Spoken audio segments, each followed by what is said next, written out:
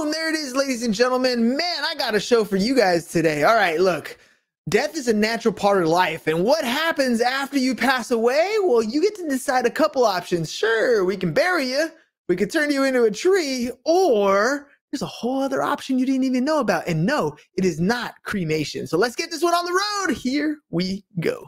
Shut up and sit down. Look, a business can give you everything you want in life. Prestige, wealth, freedom. It can also take everything away from you. This show is for those who are willing to take that risk. These are the real life stories of entrepreneurs. But before we start, I have one small favor to ask. Please leave a comment. It can be advice, critiques, tips, feedback, or share this with someone because your engagement is the most valuable and most powerful form of social currency. So thank you, and welcome to another episode of Business Bros. Attention entrepreneurs and environmentally conscious individuals. Have you ever wondered if there's a better way to honor your loved one's memory than through the traditional flame-based cremation? Are you looking for a more gentle, sustainable, eco-friendly option? Today we have an expert joining us to share their knowledge and experience with Aquamation, a process that uses water instead of fire for cremation. They'll share the benefits of this unique approach, how it works, and answer some common questions about the process. So buckle up and get ready to learn. Now let's welcome to the show, John Snyder.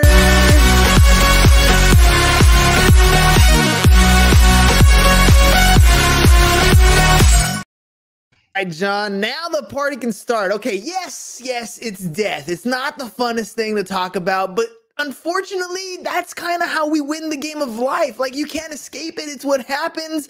Tell me a little bit about yourself. How'd you get into Aquamation, man? Like, well, how did that even come about?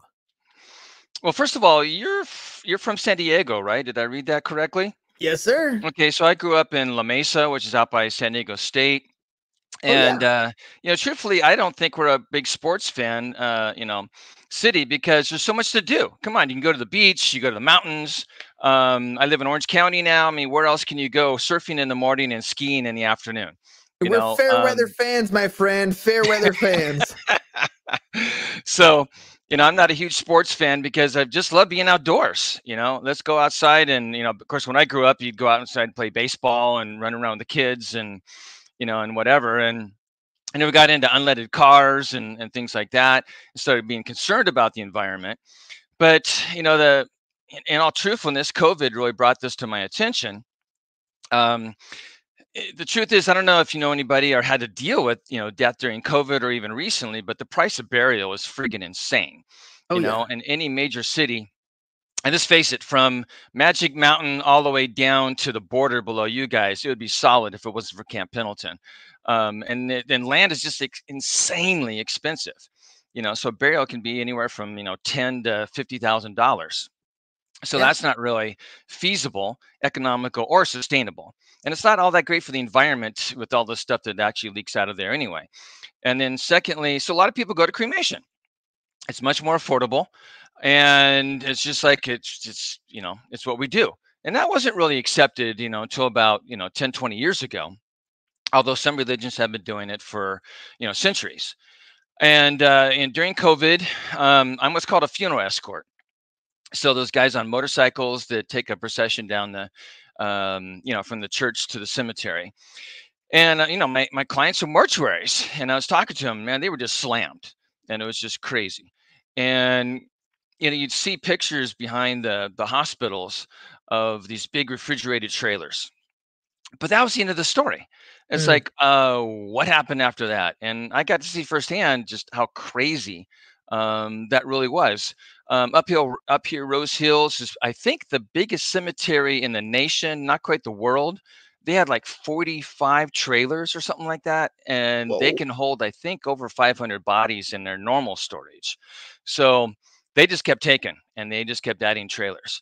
And so, people, I was like, well, what can we do to solve this problem? I've always kind of been a problem solver. It's like, okay, is there an answer here?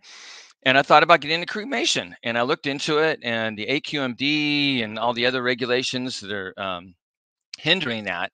It was just, it's impossible to do. And then I started realizing, how bad that actually is for the environment. So A friend of mine, same person I was kind of talking to, introduced me to Aquamation, just like I'm talking to you.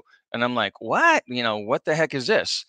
And you're just using this, just water cremation. It's called alkaline hydrolysis, is the technical term for it. So you're taking water, you get it up to over 300 degrees. The thing looks like a giant torpedo tube. I mean, you literally close the hatch, you spin the dial, you close it just like you would a torpedo tube. So it gets up to high pressure. With the water, you add alkaline, which is alkali, which is lye basically, and you dissolve. I hate to say it, but the fleshy part, of the body. Now, in a regular cremation, you end up with that urn of material when you're done. All that really is just the bones crushed and put into an urn. Now, it's called ash because it's been through a fire. But in this case, it hasn't been burnt. So you're getting 20% more material, but it's a bright white, like a piece of paper you'd be writing on or something. And it's more like a powdered sugar is more the consistency, because once again, it's not really an ash, but a lot of the bureaucracy and different things refer to it as ash because people can relate to that better. But anyway, you get 20% more in that urn. So you do whatever you want with that urn. If you have 5 siblings, you can divide it up between them. If you want to spread that over the desert or the ocean or whatever that looks like, that can be done. So the thing is, you use 90% less energy to get that, to get 20% more material, and there's no harmful fumes or anything going into the air in the process. So the only energy you're expending is heating up the water, and depending on whether you use natural gas or you use electricity to do that, that's really the only energy that you're using to for the process. That's very interesting. So it's almost like like cremation. The process is very similar. We're getting rid of our fleshy material, essentially left over with the bones. But it comes out a nice powdery white, which is a little bit different. My brother was cremated, and I remember getting his ashes, and they were like that grayish material because I'm assuming it's the black part of the ash mixed in with the bone, right? Yeah, I mean, you go to the Um, beach and you have a bonfire, you end up with all that ash at the bottom. It's the same material basically. So Same yeah, stuff. yeah. Well, let me ask you, what are some of the most common like misconceptions people have? They hear about aquamation. Obviously, we're not talking about Aquaman. We're talking about aquamation here. What are some of the biggest misconceptions that people have when they hear about this process, and how do you address them? Well, I think the people, first of all, Governor Brown signed this into law the second time, just before he ended his governorship the second time around. So this is back in 2017, 2018 timeframe. Well, it took us until 2021 for the Funeral Bureau to even figure out how they were going to regulate this. And the problem is, only in California, they require it to go down the drain. And in any other state, Colorado, it's real popular. You take this, you can water a garden with it. Now, some people would be a little bit weird about growing food that you're going to eat, but if you grew the food for, say, growing the corn to feed the cows, the food of what we're eating, kind of thing. But the real thing is that there's no RNA, there's no DNA. It's a sterile water when you're done with it, and so I'm having a huge problem with all the bureaucracy. I've had my machine on order for over a year now, and finding a place to put it in California is extremely difficult. Hmm. I'm probably going to end up putting it. I'm working forward towards that right now. Putting it in Nevada, but I can take cases now. Someone has a loved one that wants to, and you really, want to do this. We can help you out right now. I just can't process it physically myself because of that very same reason. And in Orange County, they don't say it this way, but basically we're doing toilet to tap. Anything that goes down the drain gets processed. So, obviously, can we say poop and whatever else going down the drain, but people pouring their drugs down, that doesn't even really get filtered out. So anyway, that goes through the filtering system, pumped back into the groundwater, and then eventually pumped into your house or, into your faucet. And yet, what I'm doing is more sterile than that, but it's the ooh factor. And that's what we've Yeah. got to get past is like, oh my God, grandma's going down the drain. I can't drink water anymore. And that's just not the case. Man, I always had a joke. I found out that they can turn you into a tree. They put you like in this Mhm. dirt sack on the tree. I Yeah. was like, well, turn me into an orange tree, so at least I'll be like fruitful and multiply, right? Fruitful multiply, right? I Yeah. just thought that would work, and and then I told my wife that way anybody who I'm pissed off in life, they can just eat me, right? Like that's it, go down the drain. And now when you say eat me, they really can. Yeah. Right, literally, literally. All right, well, let's talk about cost then. Obviously, we said having a traditional funeral, just getting the plot of land, the whole process can be very, very expensive. Right. I was telling you before the show, I've been in the funeral in the life insurance space, and I always recommend people get at least something like $40,000-$50,000 in a life policy, even if it's just a term life policy, just in case you pass away to pay for the actual process. Then we have cremation, it's a little bit more inexpensive. How does that relate to Aquamation? Like, what's the ceremony like? What's the process like, and cost benefits? Well, I think your point is very valid because look how many GoFundMe pages were created during COVID because a lot of people that were even in their 30s, 40s, 50s, were not anticipating dying soon and didn't have the life insurance, or whatever in place. And, a burial, like we say, I mean, a coffin alone can cost as much as doing cremation, and this being water cremation. So cremation can go from I actually just read an article recently where it's averaging about $6,000, and I think that's nationwide. You're looking at I'm charging like $4,500 for a water cremation, and so you get the urn of material at the end. Now, if you want a nicer urn, you want to do a ceremony, a memorial service. A lot of people do that. You have the urn sitting there, with some flowers, that kind of thing. All those same things can apply. Um, the other thing some people do, this doesn't happen very often, but you can do an actual viewing, of the body or have the casket there at least, and then take it to the facility. Like cremation does that fairly occasionally. I wouldn't say it happens very often. Those kinds of things could still be done, but if you want to do a viewing, an actual viewing of it, then the body has to be embalmed, and that's kind of a whole nother animal and process. But Let me ask you something real quick. So you can have a viewing before you do cremation. So do you like rent the coffin? Like obviously you're not exactly. going to use it. Right, yeah. Yeah. Oh, I bought this coffin and I used it for my dad's funeral, and now I've got it in the corner. I got vases in it, So I guess you could do that too, but that's a pretty expensive, vase or water flower Unless, holder kind of thing. unless you're a vampire, then I guess you can use it as a bed, right? It's about the size of a twin size bed. Well, if your kids aren't going to sleep well at night, there's another solution, I guess. There we go. There we go. All right, you mentioned some of the environmental benefits, and I kind of wanted to go back to the regulation process that you have. So right now, you're able to do it in other states. You have other places where you can do it. What's it looking like as far as getting the process in place? Like, are there major hurdles that you're going through, or is it like a state or a city level, or is it just the physical location, like the I don't know, the mortuary itself just doesn't won't allow it. I think mortuaries are certainly more aware of it and open to it, but they're usually pretty small. They don't really have the room to put in. I mean, I need like a 20 by 20-foot space to put this machine in. I need room for storage. They may have storage already, they may not. Um, the state has kind of said, all right, you can do this, and now work it out with your local municipality on how to do it. And so you go to them, and they're like, first of all, if they've heard of it, they're kind of like, what? And then, wait a minute, you want to do that in my city? So that's a big challenge. Um, and some cities, Orange County actually has it written in their code, partly because they already did this with pet aquamation several years ago, back in 2017, I think it was. Pet aquamation started going, and that's legal in all 50 states. Humans is legal in about 25, so about half the states have this. And as you mentioned, the human composting, is another option, and that's in about 5 states currently. So the state's pretty like, okay, you can do this, but it's all the levels below that as it trickles down that can be a challenge. I have a couple of places that would be hot to put it, but I can tell you, I've tried to lease space, and as soon as you tell them you're putting dead bodies in there, yeah, that becomes a Led Zeppelin really quickly.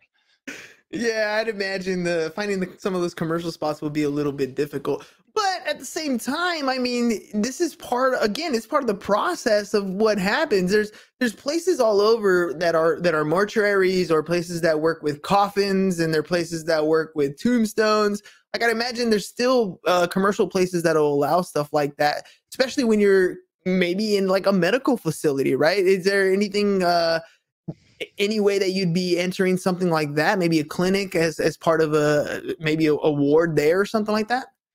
Uh, there are places that are using, um, kind of like say strip malls or that kind of a facility. What I really need is a place that has a roll-up door. Ideally Mm. you can drive a van in, roll up the door, pull it in, unload. You really don't want to have people seeing, okay, I'm going to roll this through the courtyard and take it into my front door. You got to be really, um, careful in how it looks. Everything's about how we look, actually. Um, and so you want kind of an industrial space, and in some cases you end up with maybe light manufacturing kinds of areas, but you also want something that's presentable if people want to come. Now predominantly I would probably be working with mortuaries and people like that who are used to. I was like, yeah, they don't care what it looks like. But the truth is, some people in regular cremation want to see the body being inserted into the cremation chamber, the retort, and that can be done here too. So you kind of need to think through those processes and have it more user friendly, I guess we could say. Yeah, people are looking for that closure, and everybody mourns differently. Everybody has their way of dealing with death, and yeah, I didn't even think of that. I personally wouldn't want to see the body being burned, but I mean, I watch movies all the time. You watch Game of Thrones, somebody dies in Game of Thrones, and they put them on an altar of fire, and like everybody watches. That's part of the ceremony. It's part of the closure process. Let Yeah, me but it's ask you about. 100 yards out there in the That's water. very true. Very true. I've talked to people that, oh, my mom said I had to watch it, and it was like, and he starts describing the flaming process, and I'm not even going to say that, out loud here because I don't want to gross people out. But some people are into that, and also religious beliefs. That's a huge deal, say like talking Games of Thrones or some of the older cultures. That was just the way it was. You like you say, you light this thing on fire and you push them out in the water. But like the Jews, okay, they have the Holocaust, and they're not really excited about cremation, fire cremation, and being burned. So there's a lot of groups a lot of people that just like, oh, okay, you're not in the body anymore. What happens to it? You're not going to feel that, Yeah. but they're still kind of freaked out by the whole process. And that's where Aquamation comes in. And also it's way cleaner. This is the way we got rid of mad cow, Ebola, any major disease. You're going to burn that and then have all that smoke and toxin and disease go up in the air. No, Yeah. this way um, thoroughly cleaned, and you're getting up over 300 degrees. You boiled the crap out of anything that was possibly living, so there's no chance of that. Not that there's a whole lot of disease still living in a corpse, but you know that those were some serious deals, just like COVID was a serious deal. And people like, oh, do I want to touch this? And if we're burning that and that's all going up into the sky, um, how is that impacting us? Yeah. You mentioned in different religious factors, right? Mhm. Obviously, Jews don't want to be cremated for obvious reasons. Are you getting any pushback or acceptance from any of the religious sectors out there? Personally, I'm not. I'm just hearing that the Jews are more open to it, and they've been going the cremation route. Um, the Catholic Church just allowed cremation. I think it's in the last 5 to 10 years. Um, so since they're already doing, fire cremation, water cremation, I think is kind of a natural transition for them.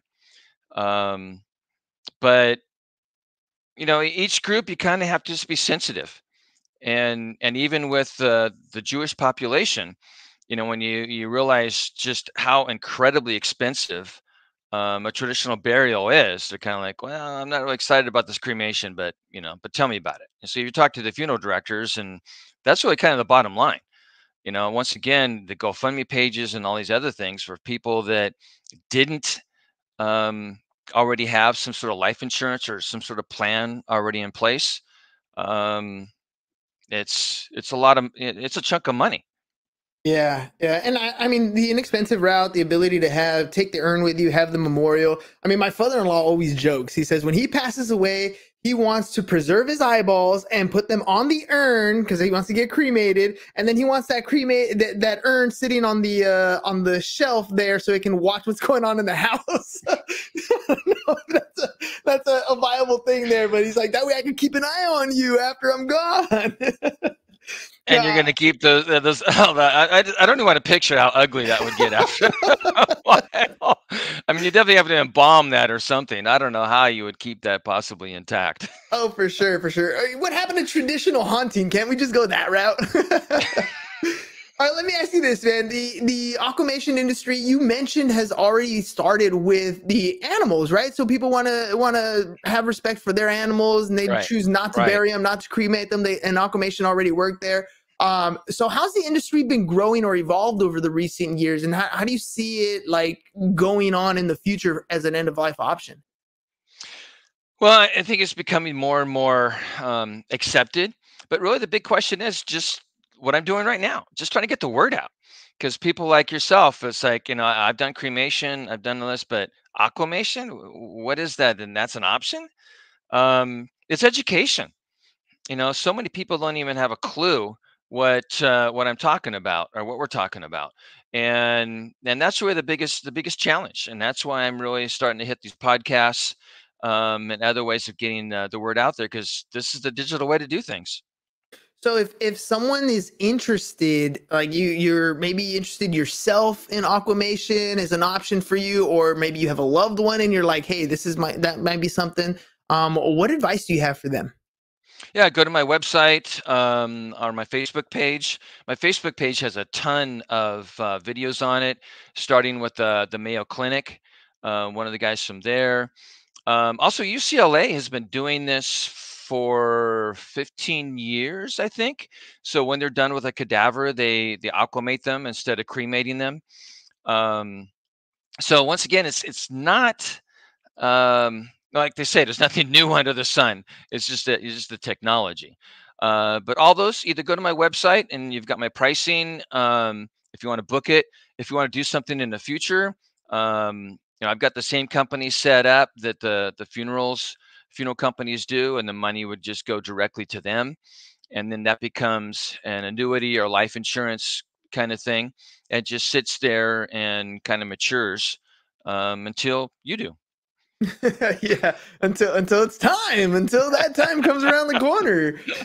Man, it's kind of a weird thought to think of end of life, right? But it's a natural progression of what goes on. Naturally, I have two kids, they're two teenagers, and my goal in life is for them to bury me, not for me to bury them. But we just don't actually know what's going to happen in life, and we've just gone through COVID. In my family, we lost three family members ended up passing away due to COVID related issues.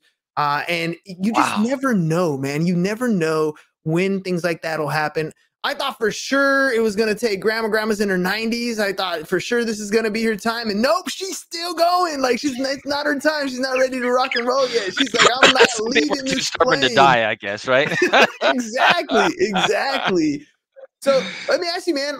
You've been on a couple podcasts so far. You've been spreading the message. What kind of feedback are you getting from people as they start to learn about this even being an option? Yeah, it's kind of like what you're talking about. It's like, wow, this is kind of cool. I don't have to go, down this other road. And a lot of them are still in that denial phase. Nobody in this country really wants to talk about death or accept that, it's going to happen. But the truth is, they say that two things are definite in this lifetime is death and taxes. Well, taxes is not definite. There's a lot of people in this world that are not going to pay taxes, but we're all going to pass away sometime. Now, if I don't make a decision about what's going to happen, then either my loved one or eventually maybe the county or the coroner or somebody is going to have to make that decision. But sooner or later, someone has to make a decision of what's going to happen to this body when I'm done with it. And know it, we came in water, and now we can go out in water. And I think that's kind of cool. What's the turnaround time? So like someone passes away, they make the decision that they're gonna get aquamated. Like, where does the body go? I mean, right now we talked about the facility that you're trying to set up here, but we can still provide the services. So what's that process like? Well, actually, the one facility that is functioning in California that I'm working with is kind of in your backyard in San Diego, North County. And so a cremation takes anywhere from about maybe 3 to 5 hours. I hate to say, but if you're like they can do like 10 in a day. It's crazy. I mean, I can't even imagine being the person who has to like open this thing up and pour everything out when it's that hot. Yeah. But if it's already heated up, you put the next one in, and it goes quicker. Okay, but Aquamation, you don't really have that situation. So you it takes more like about 6 to 8 hours essentially to do it, because you've got to rinse the thing out. It cools down. You fill this stuff back up. It's a little bit more involved than doing cremation. But it's like, okay, the person passes away. We get the body. We take it to the facility, and probably within a few days, it's processed, and you've got to earn the material. And if maybe by the end of that week or something, you want to have a memorial service. Traditionally, families usually take a couple weeks anyway, to kind of wrap their head around and get everybody together and do that kind of thing. So it's very doable in whatever time frame. Now, the one challenge I would say is the Muslims have this 24-hour rule. I don't fully understand that, not being Muslim, but I've talked to a few people about it. And that's just nearly impossible to do in this huge multiplex city that we're in. That things can move that quickly. But within a week, you could be having a service. Just like anybody else. Yeah, it's crazy, all our cultural differences. I heard about that too. 24 hours to put the body in the ground, right after someone passes away. Something like Like that. I don't they're fully like quick understand with the it. whole thing, and it I don't know how you would do that in this day and age. Unless you're in some small town or something where you can literally start digging it, and we have so many different rules and everything that has to go through the county rules and all this kind of stuff. But they do the best they can, I guess. So let me ask you, you don't have to bury the ashes, right? So when you do cremation, there's no need to buy a plot of land. I mean, people do, Exactly. for example, like I know my mom had a spot for my brother when he passed away, cremated him, buried some ashes. The kids got a little bit of the ashes in like jewelry pieces Yeah, the and jewelry is kind of cool. Yeah, yeah, they did that's a all big those part. different types of things, but you don't have to bury the ashes because I know for my wife's uncle, like they spread the ashes in the sea because he's a big time fisherman. I think he would have loved the aquamation. I mean, water Oh people yeah, are water people all the absolutely. way, Yeah. right? I just don't think they knew it was an option. But No, you don't have to exactly. bury them, right? Absolutely. Well, yeah, I mean, few people do. I mean, now what you could do is say you get a plot that would have been used for a casket, but now you can get, God, not only your whole family, but 10 generations in that same amount of space by the time you put all the urns in there. But what's really popular too is those mausoleums and columbariums, where it's just a wall of little marble doors, I guess, and you open it up and you put the urn in, and then the nice thing is you have a place to come and visit. Mm. And a lot of families, that is the thing about burial, is they want to come and just see, okay, this is where dad is, and you can still do that in these other places too. And then, but with the amount of space, you just keep adding family members to it. So Man, well, there it is, ladies and gentlemen, a whole new way to just uh dispose of ourselves when we die. I mean, let's face it, we are here because there's a soul inside this body. There's some consciousness here. And as soon as that's gone, I told my mom all the time, if something happens to me, you do what you want. Maybe she'll think Aquamation is a nice, viable option. I think it's pretty cool. I still think the tree and turning me into an orange tree would be the best, but I don't know if they even allow that. But Aquamation is definitely an option for you guys. So one more time, John, before we head out, how can people get a hold of you if they want to find out more? Yeah, well, as you got scrolling on the bottom here, agapeaquamation.com or Agape Aquamation on Facebook. If you want to see a lot of other stories and different things, think about Desmond Tutu, how he got aquamated beginning of last year. And that really kind of opened up a lot of doors. So either one of those, check it out and hit me up. If you're our agapeaquamation@gmail.com, that too. Perfect. All right, John, I got a kind of a selfish question, man. We talked a little bit before the show and you were like kind of hesitant about talking death on the Business Bros podcast. So I got to ask you, man, you're going from podcast to podcast, talking about this process, which is definitely something people just need to have be aware that it's an option, basically. And we took a 30-minute episode. We're going to chop it up and create social media pieces. So my question is, what was your experience like creating content with the Business Bros? Like I mentioned earlier, I love seeing some of the stuff you guys do, and I would really love to find out more about it and see if you can help me come up with better ways to broach the subject. And since you've been in the life insurance industry, I think you've got a feel for how to do that. And I'm looking forward to finding out about it. Sounds good, my brother. All right, ladies and gentlemen, look, enjoy the rest of your day, enjoy the rest of your life. But when you start thinking about end-of-life planning, there are different options other than just burying you into the ground. Now, if that's your thing, by all means, go for it. But if you find yourself in a situation where you need another option and maybe a car wash or some fundraisers might not be sufficient enough to bury somebody in the ground, you got other options. Aquamation's one of them. Make sure you guys check out the website, agapeaquamation.com, agapeaquamation.com. And check out what John's doing. I mean, it's different. It's nice. It's clean for the environment. It's less expensive than a lot of things. And let's face it, at the end of the day, you're gone, so you probably don't really care as much, but your family will enjoy having you around, at least in an urn or a place to go visit you. So one more time, agapeaquamation.com. John, thank you very much for joining us, ladies and gentlemen. We'll catch you guys on the next one. Peace. And we're out. It's over. Go home. Is your business in need of marketing? Try starting a podcast, but not just any podcast. Podcast like a pro. We can show you how to take your business from being invisible to becoming a brand people trust. Go to www.businessbros.biz